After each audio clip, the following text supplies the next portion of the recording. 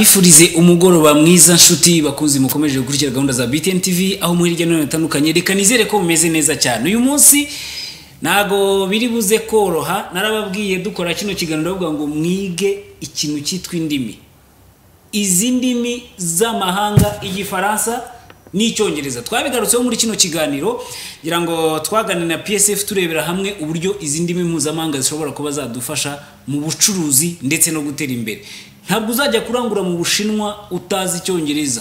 Yego uzakenera umusemuzi, twabonye ko ibyo bintu bizagorana. Uyu munsi ikiganiro tugiye kugikora mu ndimi zombi, icyongereza ndetse n'igifaransa. Nari mvuze ngo rero ngo aho muri mwese mukomeze kugira ibihe byiza, ubwo mbahaye ikaze muri studio. Ndi kumwe n'abatumirwa tugiye kubana, ngiye kwakira kugira ngo batwibwire bari buze kuza kudufasha kurushaho gusobanukirwa byinshi bitandukanye bitewe n'ingingo muri kubona n'ubucuruzi uko bwifashe hagati y'u Rwanda ndetse n'igihugu cy'Ubushinwa. Ubwo ndaza kugerageza nabishyire mu cyongereza ku bantu mwese mudukurikiye, maze kwakira abatumirwa dufite hano.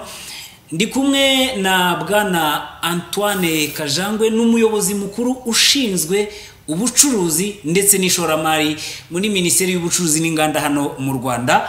Antoine, mbaye ikaze kuri BTN. Murakoze cyane. Yego. Hanyuma kandi muri studio ndi kumwe na bwana Hudson Wang. I'm with Hudson Wang. Is a commercial and economic commercial counselor of the Chinese embassy in Rwanda. Yes, that's You're right. welcome. Murakoze. Yego. Ashinzwe ubucuruzi muri ambasade y'Ubushinwa hano mu Rwanda. Tugiye kubana muri kino kiganiro ari buze kuza kudufasha gusobanukirwa byinshi. Mubano w'Ubushinwa n'u Rwanda ngira ngo watangiye mu 1971, imaze kuba imyaka 52 ibihugu byombi biri kumwe. Turi buze kurebera hamwe muri iyo myaka 52 urugendo rwagenze rute. Baraza kudufasha rero abatumirwa tugiye kubana gusobanukirwa byinshi birambuye uko ubucuruzi bwagiye buzamuka hagati y'ibihugu byombi. Natinze ni munyemerere mpere kuri bwana Antoine guturuka muri Minisiteri y'Ubucuruzi n'Inganda. Kugeza kuri ubu ngubu umubano w'u Rwanda n'Ubushinwa nimaze kuvuga ko umaze imyaka 52 ubucuruzi bukorwa. Igihugu cy'Ubushinwa ni kimwe mu bihugu dufite ubu ni cya kabiri ku isi mu kuzamuka mu bukungu. Ubucuruzi hagati y'u Rwanda n'Ubushinwa muri no myaka 52 niki u Rwanda rwungukiye muri ubu bucuruzi cyangwa se muri uyu mubano? Murakoze cyane Kevin. Kwanza kubutumire mwaduhaye nka Minisiteri y'Ubucuruzi n'Inganda kugira ngo tuze tuganire namwe kuri iyi ngingo ndetse na Hudson. Mu by'ukuri hari byinshi muri iyi myaka ishize twungutse muri economy hagati y'ibihugu byombi. Icyambere navuga nuko ku bihugu byinshi cyane biri no muri Afrika cyangwa se aho ibihugu biri gutera imbere, hari byinshi turi kwiga kuri model ya China cyangwa se uko Abashinwa biteje imbere. Nkuko wari ubivuze muri 1971 China yari igihugu nacyo cyarimo kiriteza imbere. Yari igihugu wavuga yuko cyari gifite amateka atoroshe, banyuze mu ntambara zabo zitandukanye, nabo barimo barashaka kwiyubaka. Muri iyo myaka 30-40 ishize, mwese murabizi, uranabivuze neza, uyu munsi nicyo gihugu cya kabiri ku isi mu gukomera muri economy. So hari byinshi twebwe nk'Abanyarwanda n'inzego za leta cyangwa se z'ubucuruzi turi kwigira uko Ubushinwa bwiteje imbere, models bagiye bakoresha ndetse na business muri rusange uko bacuruza, kugira ngo natwe tubigireho nuko twigira ku bindi bihugu byinshi. Ariko twavuga yuko Ubushinwa ku bihugu byinshi hari amasomo twavana muri iyo development. So icyambere navuga muri iyo myaka yo gukorana hari byinshi tugenda twungukiraho. Icya kabiri nuko of course dufite ubuhahirane hagati y'ibihugu byacu byombi. Uyu munsi dukoresha icyo twakwita mu ndimi y'Icyongereza, nze kunabwiye abadukurikira ko Icyongereza ari ngombwa. Turagikoresha cyane rwose. Yego. Ducuruzana n'Ubushinwa mu byo twita generalized system of preferences. Generalized system of preferences ni framework cyangwa se politike Ubushinwa bwashizeho kugira ngo bavaneho imisoro ku bicuruzwa hafi 100% y'ibyo twohereza mu Bushinwa. So muri iyi program baduha ububasha bwo kubasha kohereza icyayi, ikawa ndetse na minerals, amabuye y'agaciro akagera muri iryo soko tutishuye imisoro. Urumva ko ari ibintu bikomeye cyane kandi bifasha bwa bucuruzi bwambukiranya umupaka. Ndetse natwe hari byinshi tutumiza hanze, dutumiza mu Bushinwa. Uyu munsi Ubushinwa ni ubwa mbere cyangwa ubwa kabiri mu bihugu duhahirana, aho tuhavana ibintu bitandukanye, yaba electronic, yaba amatelefoni, computer, yaba imyenda, yaba amafi. Buriya amafi yacu menshi ava mu Bushinwa, ndetse n'ibikoresho byo kubaka.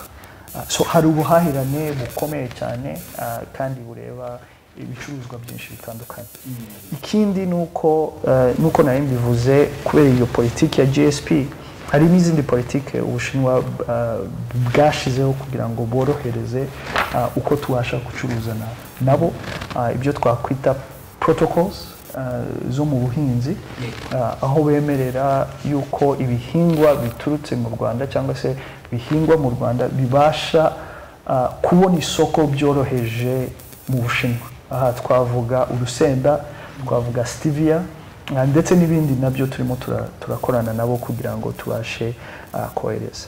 Ikindi nuko kubera ubwo buhahirane bukomeye, tubasha no kugura teknoloji ndetse no kubona ubumenyi bwimbitse bukomeye bwo mu Bushinwa. Urebye inganda zacu nyinshi, urebye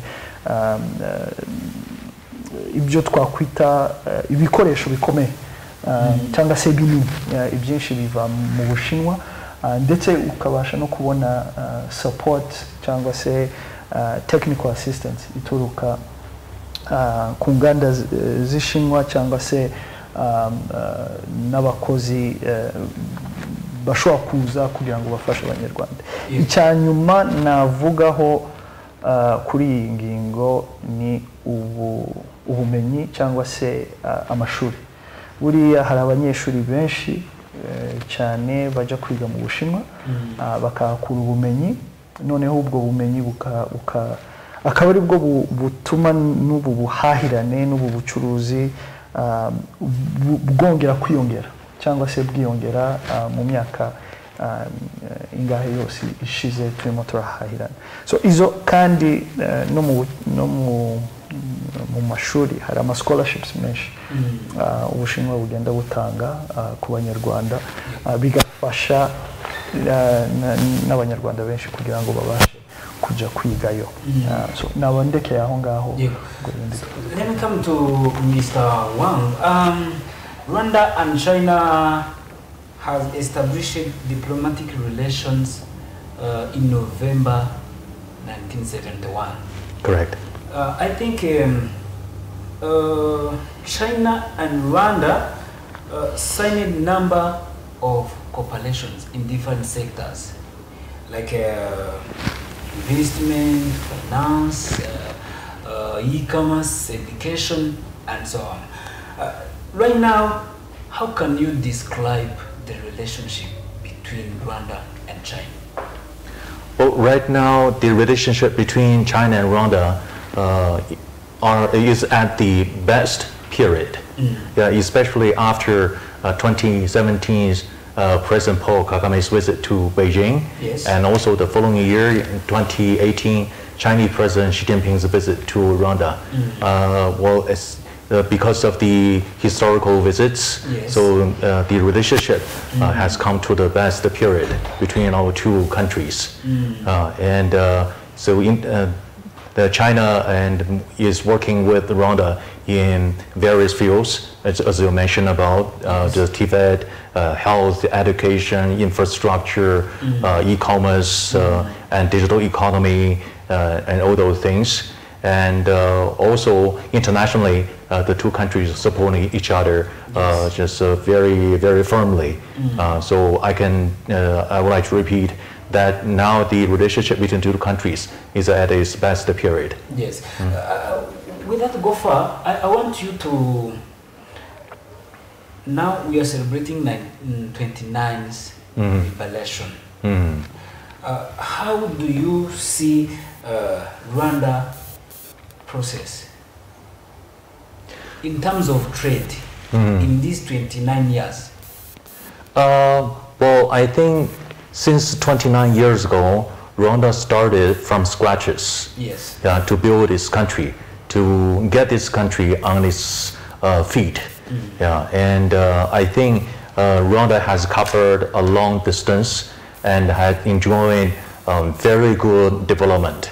And I think it is kind of miraculous in the world. So a country from scratches and to what it is right now. Yes. I think in terms of trade, a couple of years, several years ago, I met a Rwanda minister, and he described to me about the situation 29 years ago, and there was almost nothing, no trade, no foreign trade, and no banking systems. And look at this right now, Rwanda enjoys very robust economic growth. Over the past, 3 decades, and has become a very unique and so very iconic country in this continent. In 2018, I don't think if is the reason, but in 2018, when Jack Ma, I think Jack Ma, when Jack Ma visited Rwanda, said, "Why not Rwanda?"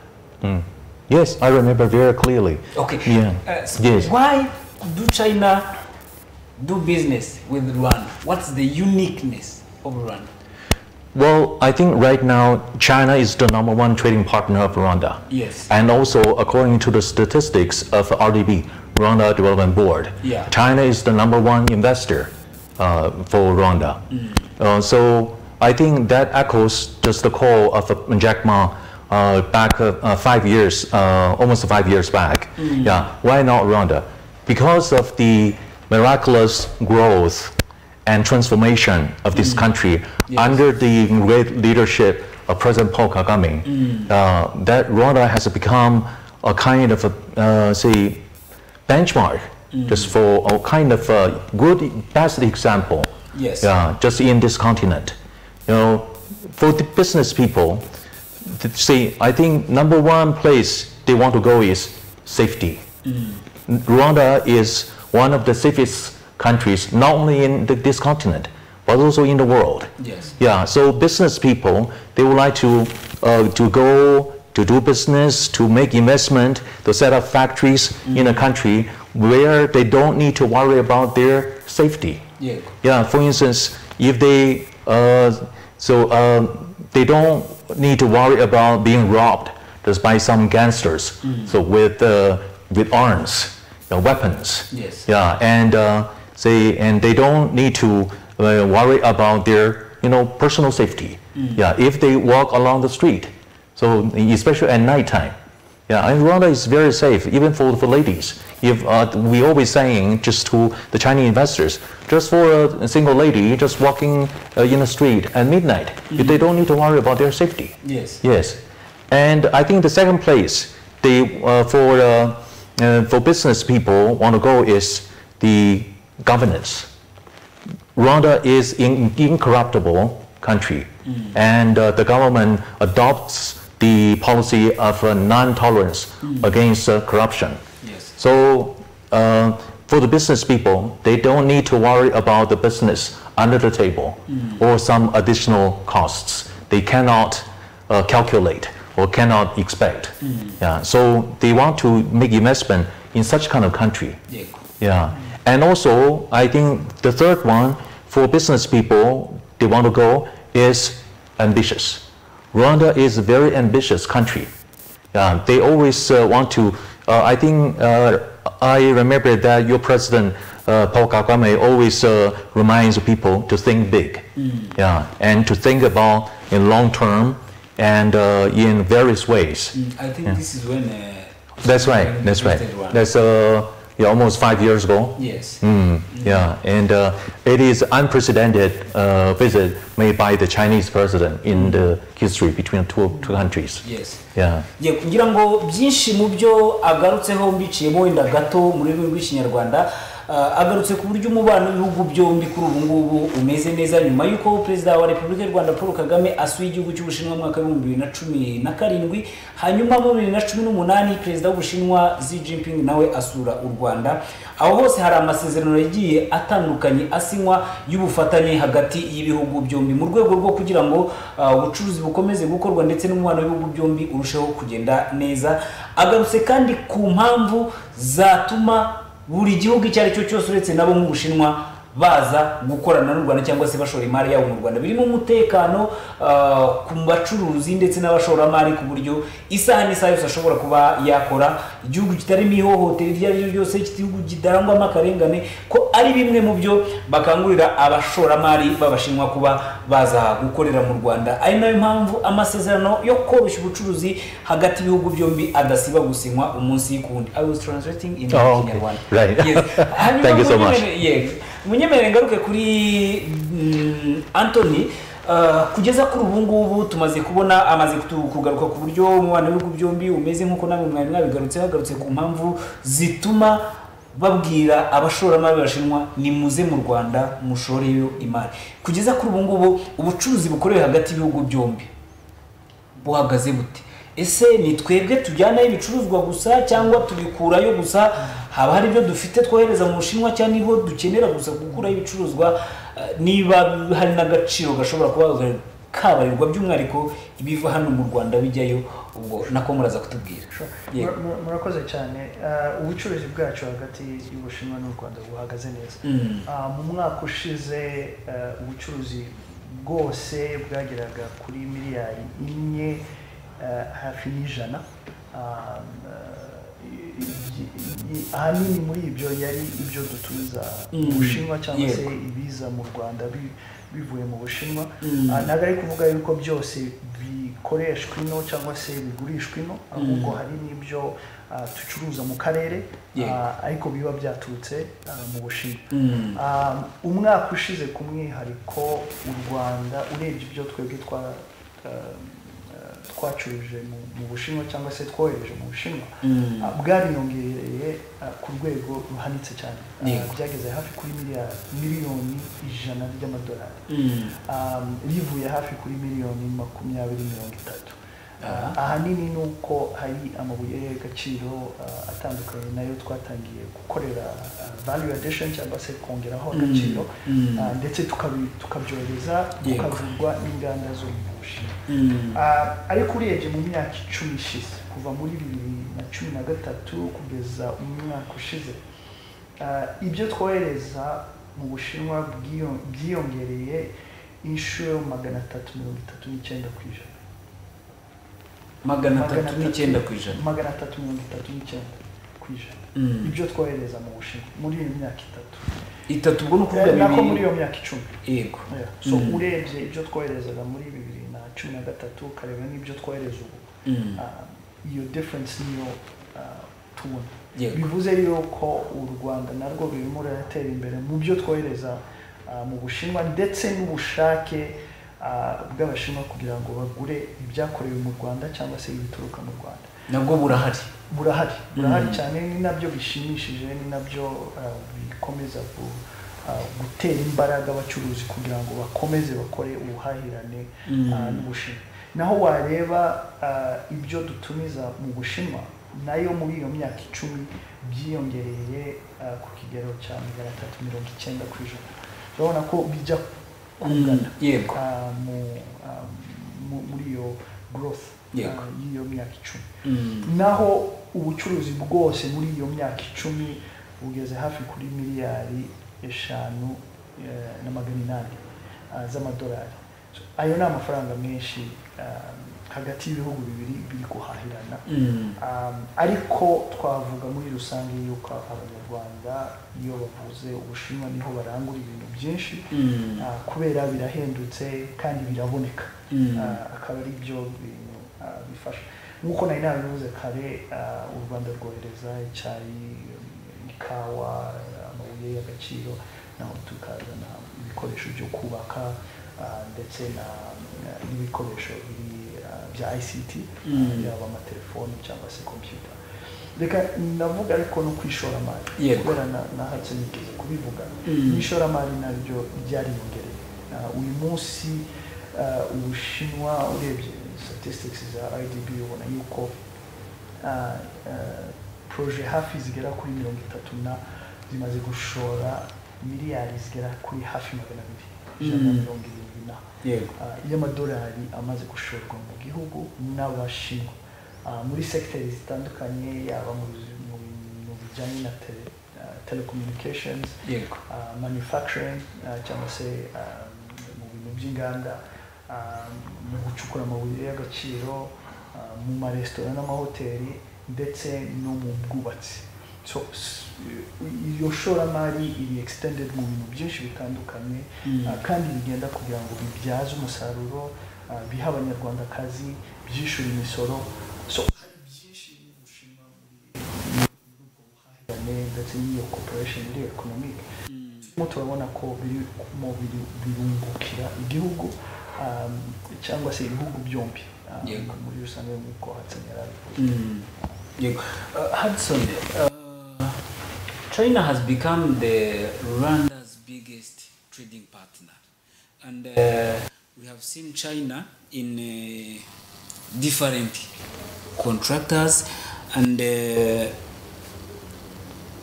in its process. And help Rwanda in its process in the constructions and the industrialization. What are the we have seen many economic activities in Rwanda and some of the investments made by China by investing in Rwanda. We see like Masaka Hospital, Kibungo Hospital. We see China in the road and the bridge constructions, hospitals, schools, and so on.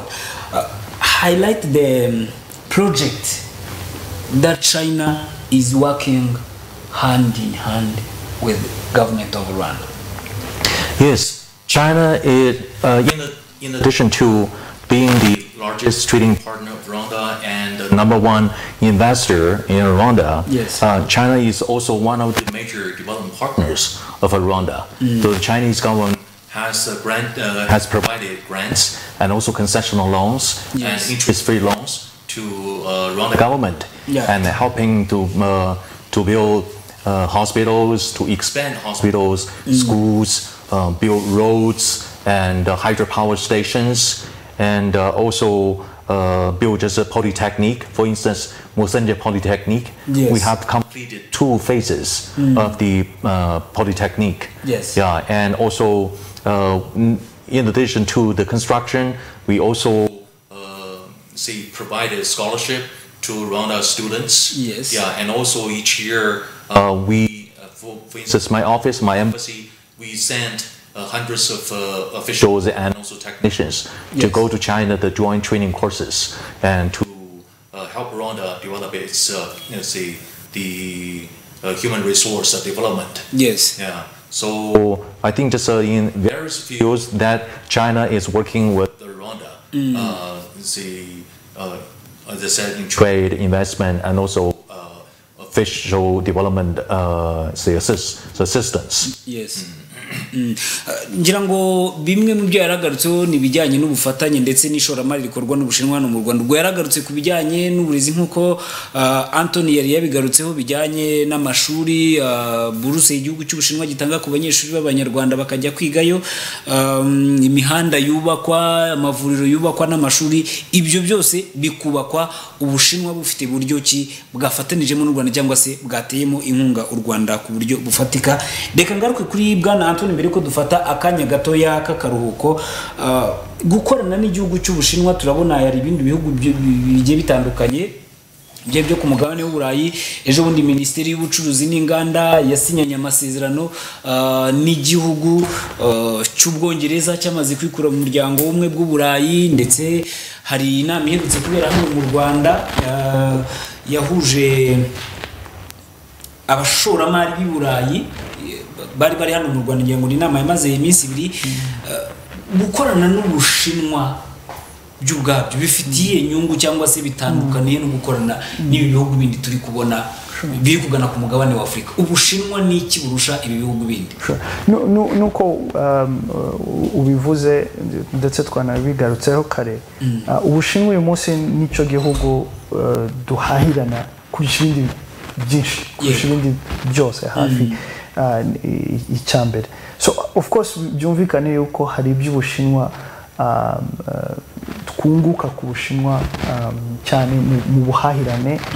Navuga yuko ibiguzi bituruka mu Bushinwa uyu munsi birahari, biraboneka kandi ku giciro gifatika kinashimisha Abanyarwanda muri rusange. So icyo nicyo navuga cyambere, ariko nari nabikomojeho kare ndetse unabivuzeho kuri iriya program twasinyanye cyangwa se iriya program y'Ubwongereza batanze ku Rwanda. Ubushinwa nabo hari program nayo bafite, ariyo twatangiye tuvuga GSP, Generalized System of Preferences, really yemera kugira ngo u Rwanda rubashe kohereza ibicuruzwa byayo mu Bushinwa nibyishure imisoro iyo bigeze muri douane cyangwa se ku isoko ry'Ubushinwa. Icyo gihe biryohera ababigura mu Bushinwa kubera igiciro kiba gifatika. Urumva ni urugendo rurerure runini kugira ngo ibicuruzwa bibashe kugera mu Bushinwa. So iyo program irahari kandi irakora, kandi urebye ijya kumera kimwe n'izo zindi dufite, yaba n'ibihugu by'Uburayi, yaba Amerika, yaba ndetse no mu Bwongereza. So n'ubucuruzi bwacu n'Ubushinwa nabwo bugenda muri iyo system. Ikindi ni za protocol nagarutseho, nagari ibihugu byose muri Afrika bifite ubwo burenganzira bw'uko bwabasha kohereza urusenda, for instance mu Bushinwa. Bisaba yuko ubanza ugakorana n'inzego z'Ubushinwa, inzego zabo cyane cyane zijya kumera nka RICA, kugira ngo babanze baze bacertifie ko koko bwa buhinzi bukorera hano mu Rwanda bubereye cyangwa se bufite bwa buziranenge buri ku rwego rumwe n'ubwo mu Bushinwa bakwemera. So izo ni protocol, ni politike twagiye twemeranya, ndetse nimba nibuka neza zanasinywe igihe perezida w'Ubushinwa yasuye u Rwanda, kugira ngo tubashe korohereza ubwo bucuruzi bwambukiranya umupaka. Ariko mwaje no kuvuga kuri Jack Ma. Ubundi ya program ya Jack Ma kuva zino muri 2018 hahise haza program ya Alibaba Electronic World Trade Platform. Ari program yemerera aba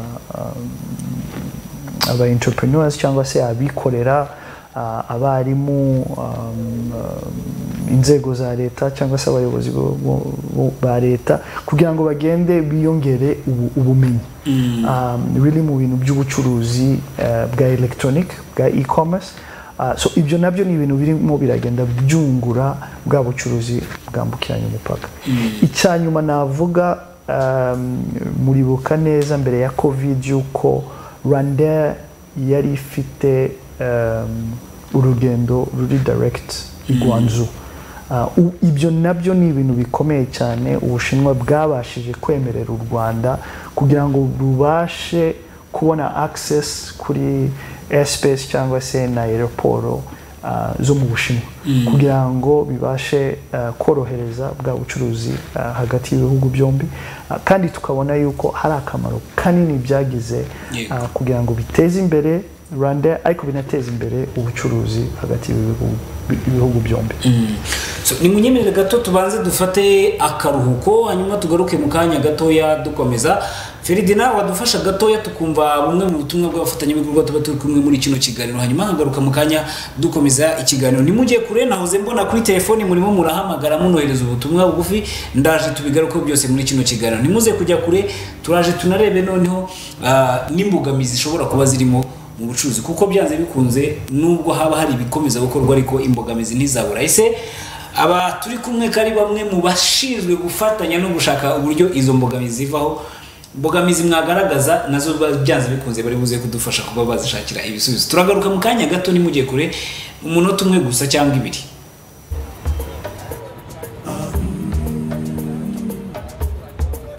business yangire gukura kuko mbirimo neza wowe se buri gihe kumbashije mama na papa igihe basanguye igipupe barambwira ngo tubirimo imba ni ibiki abana banjye mbaye ibyo bifuza byose kuko mbirimo wowe se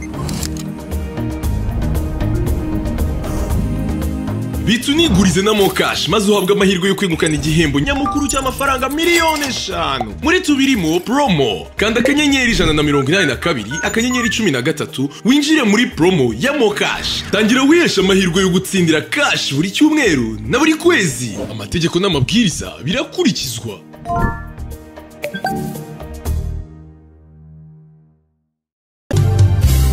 mubyeyi musore nawe nkumi wifuza gushinga urugo ese waba wibaza icyo wakora kugira ngo utazabura amafaranga y'ishuri ry'umwana wawe Prime Life Insurance yakuzaniye igisubizo cy'ubwishingizi bw'amashuri aho igihe cyose ayo waba ufite yose n'icyo waba ukora cyose wabasha kuzigamira amashuri y'umwana wawe wabikora ukanze akanyenyeri 177 urwego ugahitamo 4 umurage w'amashuri ubwizigame buhera ku mafaranga 200 gusa kandi bigakorwa inshuro ushaka uko wizigamye Minerval ugezeho izamuka uyireba ku buryo ihangana n'izamuka ry'ikiguzi cy'uburezi ku bindi bisobanuro wahamagara kuri 1320.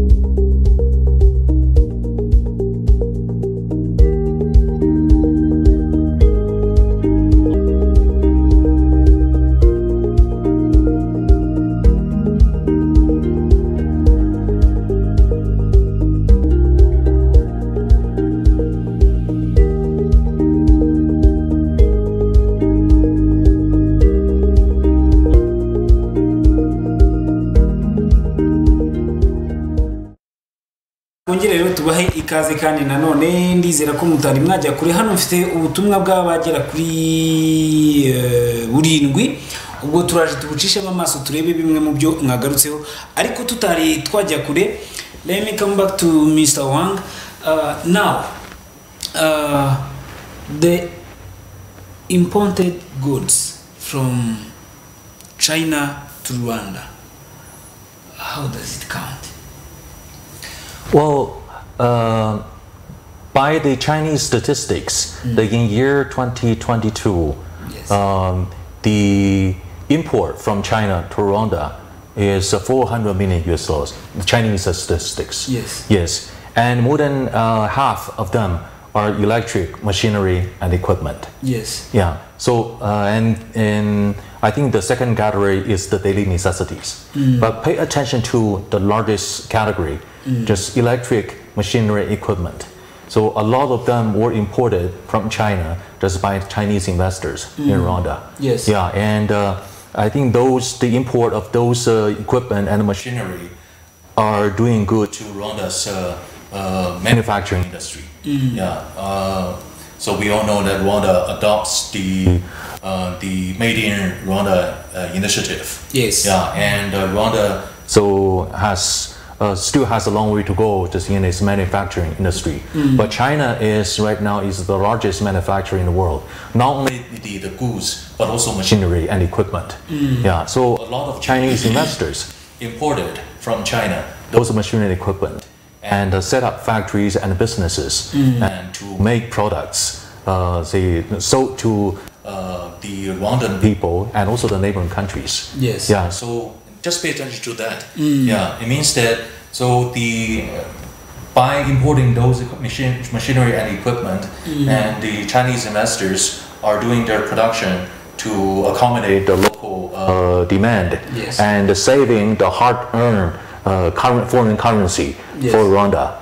Yeah, and also that made Rwanda the hub of the commodity production and exporting to the neighboring countries. Yes. I think Rwanda is also targeting to be the commercial and manufacturing hub in this in East African region. Yes. So hanyuma reka ibyo yaragarutseho ndaje mbigarukeho gato mu magambo y'ikinyarwanda yaravuze ko ibyo Ubushinwa buzana hano mu Rwanda. Anthony yabigarutseho ko nibura ubucuruzi bwakozwe hagati y'ibihugu byombi bubarirwa hafi miliyari 6 kugeza kuri ubu ngubu. Avuze ko rero ibiva mu Bushinwa biza hano mu Rwanda byo byonyine bibarirwa arengaho gato miliyari 4. ubwo murumva nyine ibyo twoherezayo mukurikije imibare Anthony yari yaduhaye.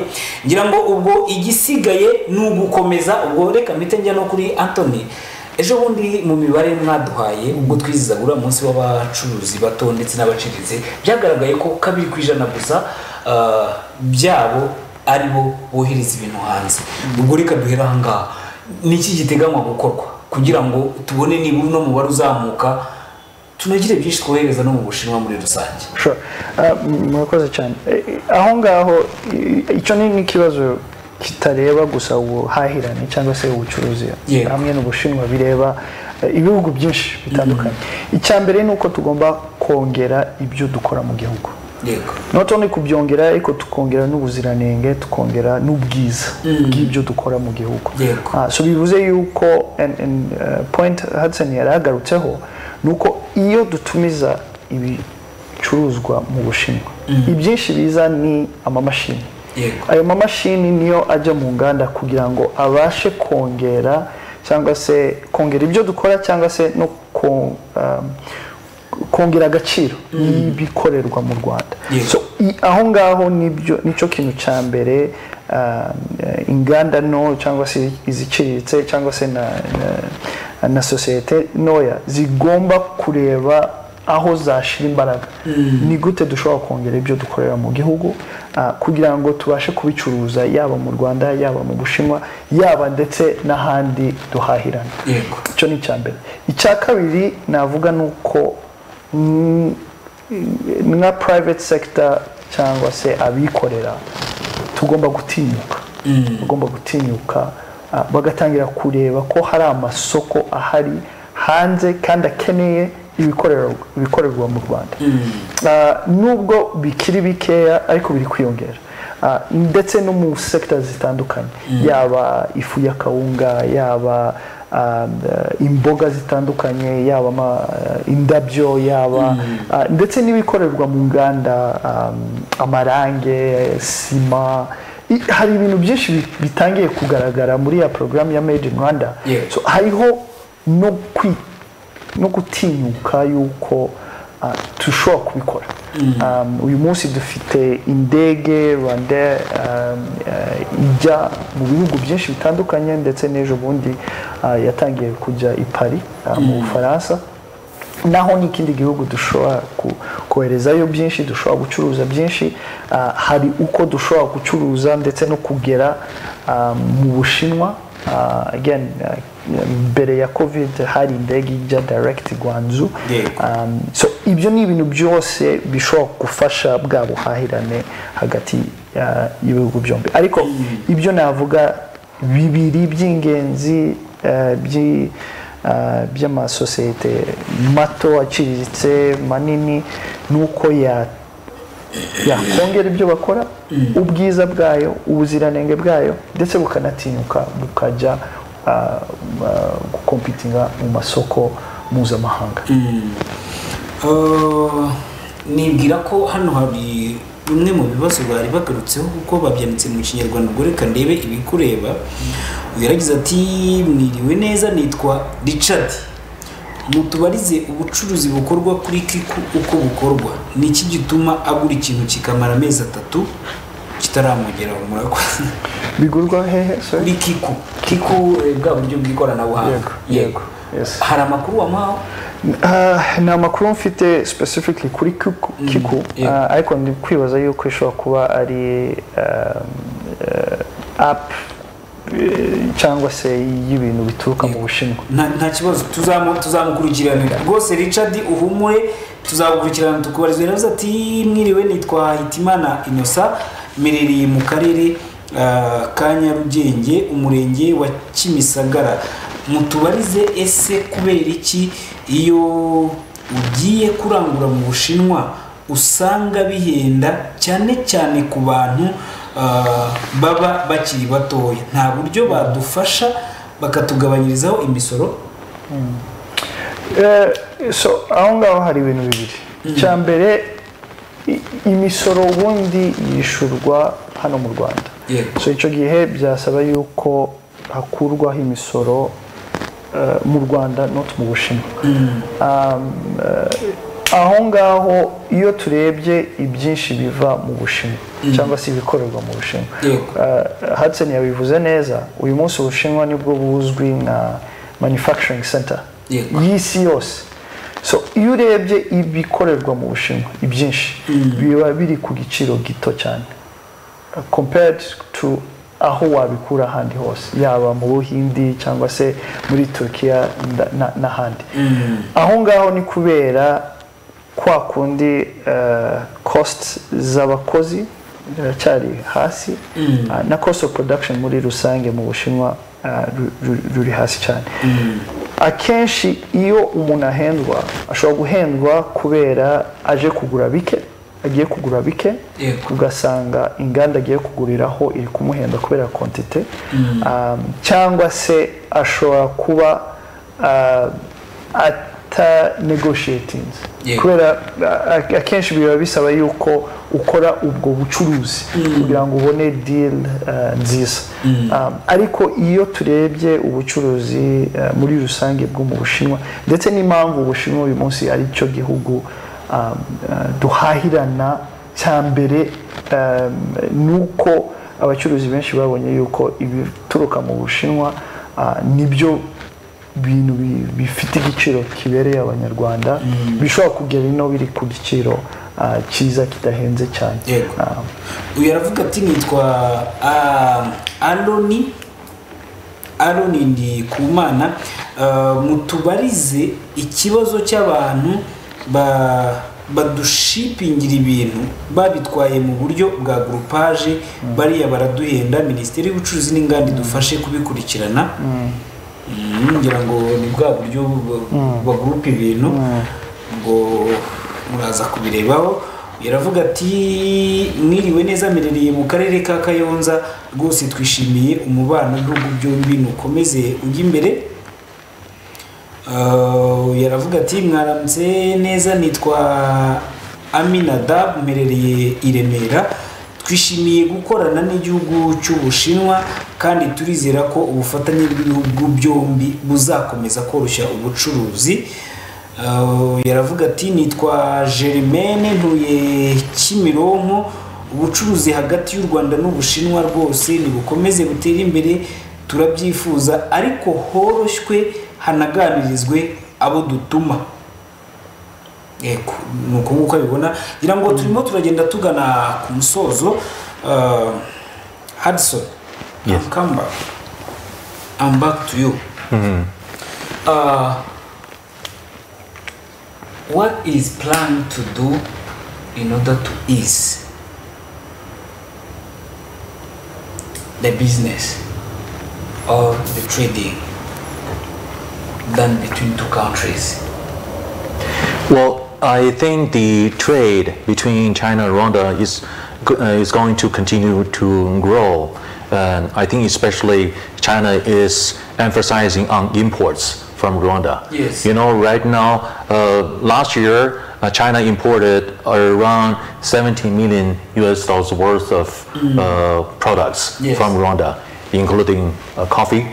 You know, right now, Rwanda coffee is very popular in China. You know, Starbucks, see, there are so many shops of Starbucks in China, and they use Rwanda coffee. And I remember just several weeks ago, just a friend of mine just talked to me on the phone, and he showed me, I got a bag of Rwanda coffee. He bought this at the shops. Yeah, and Rwanda coffee is getting very popular, and also partially thanks to your ambassadors, the promotion just in China. Yeah, he has become a very popular influencer in China. He went on TV very often. And also we are importing tea from Rwanda. Yeah, and also last year, Rwanda began to export dried chili to China. Rwanda now has become the first African country exporting dried chili to China. Wow. Yeah, and also China imports a lot of minerals from Rwanda, as well as some hide. Yeah, you know, just the skin of the animals. Yeah, just to China. And around just more than 1 year ago, our two governments just signed a protocol, and China, will be exempting, will be imposing zero tariff on 98% of Rwanda's exports just to China. Yeah, and also just last week, it was held in Changsha, a very important city in central China. So it was China African Economic Commercial Expo. Yeah, and we are encouraging African countries to export their agricultural products, their minerals, and also their finished products just to China. And also in early November, China will be holding this year. China will be hosting the 6th China International Import Expo. And every year, a lot of countries will be swarming just in China, just trying to introduce their products just to just the Chinese customers. Yeah, so we are encouraging, and also we're providing a lot of proliferation, for Rwanda exhibitors just to go to the expo. So I think just with the development just between the relationship between our two countries, and more investment into Rwanda from China, and more favorable policies and measures to encourage Rwanda's exporters. So I think just in the future that the exports of Rwanda will be increasing dramatically. Yes, I'm coming to you later by giving advice to Rwandan investors because we want to increase the production in order to take many products to China. Yes. Yeah, I think not only to China but also a number of countries in the world, they bring Rwanda. You will give them that advice after. Reka ngaruke kuri Anthony turimo turagenda tugana ku musozo kugeza kuri ubu ngubu ubutumwa bwa Minisiteri y'ubucuruzi n'inganda. Wenda twari tubigarutseho ko tuzanabigarukaho mu minsi iri imbere. Hari abo turimo kuvugana tuzagana kuri iri soko rusange rya Afurika n'ibindi bitandukanye. Twabigarutse tuvuga tuteye abacuruzi bato n'abaciriritse, ariko by'umwihariko n'ubuhe butumwa nta biyaga dufite ducukuramo za peteroli nk'ibindi bihugu, nta mazahabu menshi dufite.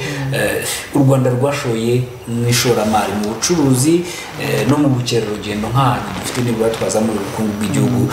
Ubutumwa bw'umwihariko ku bacuruzi n'abikorera bo mu Rwanda n'ubuhe? Nubwo tudafite inyanja cyangwa se minerals nyinshi bikomoka ku butaka byinshi, ariko dufite icyo twakwita politiki nziza. Politiki ipromotinga ubucuruzi imbere mu gihugu, yorohereza ubucuruzi imbere mu gihugu. Uriya hari ibihugu byinshi bitakora gutya. So iyo ufite iyo politike bivuze yuko ufite ububasha bwo gukora cyane mu masekiteri atandukanye. Iyo tureba uyu munsi aho u Rwanda ruri, tubona yuko turi mu rugendo rwiza, turimo turiyubaka, n'inganda zirimo ziragenda ziyubaka, izito n'iziciriritse. Ubu ngubu aho bigeze kugira ngo noneho za avantage zagiye zigaragara tutangire tuzibyaza umusaruro, bigaruka kuri bya bindi navuze.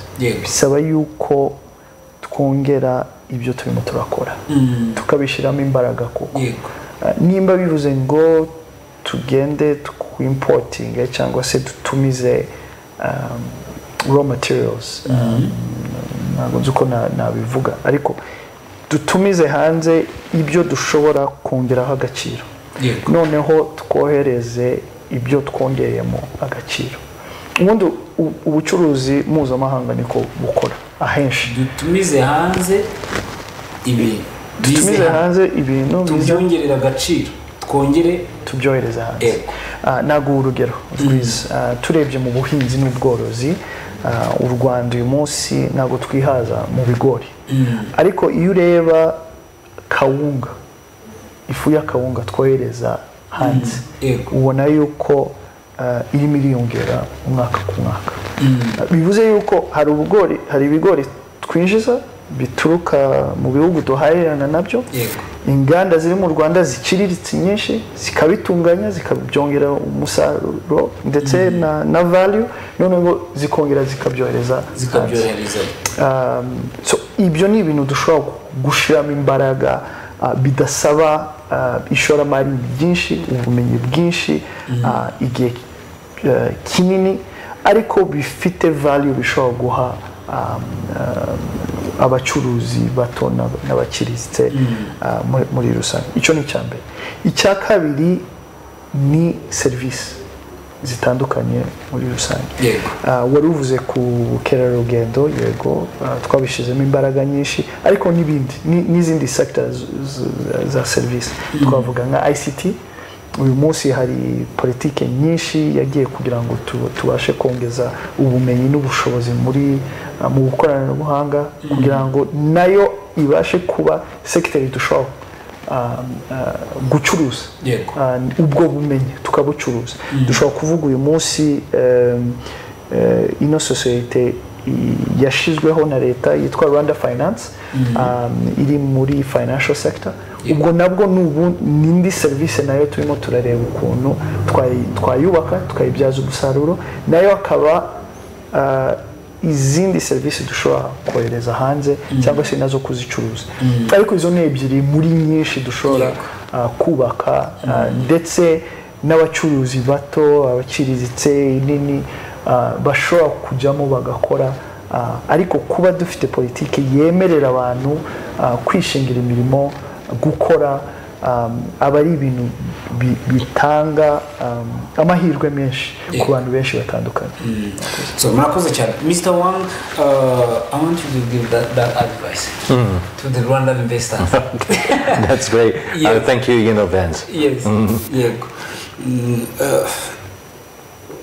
Advice? My advice to the Chinese investors? I want to Rwandan investors. What is your advice to Rwandan investors in order to increase the production of what they are doing? Rwandan investors? Yes. You mean the local investors? Local investors. Okay.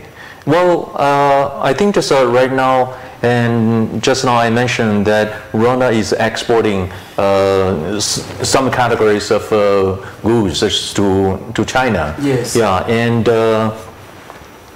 my advice to them is, for instance, dry chili.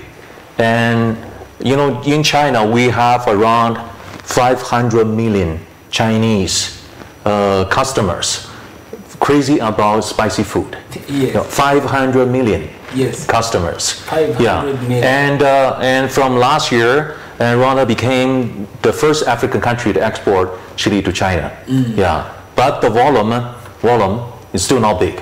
because your production scale is not up to the demand of the Chinese market. Yes. So China also, we also import a lot from Mexico, from India. Yeah, so I'm hoping that, say, in order to export more to China, so the local investors should expand their production scale. Okay. Yeah, and I know some of the local investors, they have already been doing so. Yeah, but I think, you know, it really takes time and also capital. Yeah, just to increase just the production. So not only dry chili, but also coffee and also the minerals. Yes. So I think maybe Rwanda is an agricultural country so far. Yeah, and it produces varieties of agricultural products. Yeah. I think you can also so improve the production of the agro business.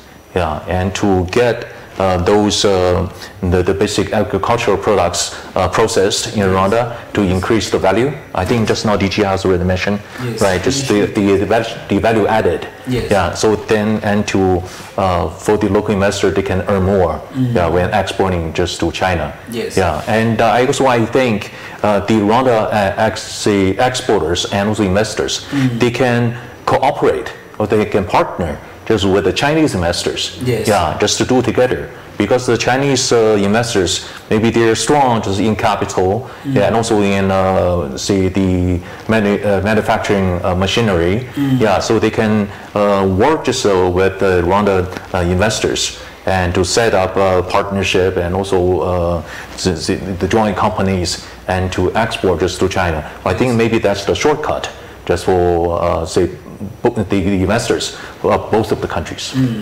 Arakoze cyane mu bintu byinshi avuze ngira ngo mbaciremo muri make reka mvuge ibintu bibiri byonyine avuze ko mu Bushinwa nibura hariyo abakiriya bagera kuri miliyoni 500 bakeneye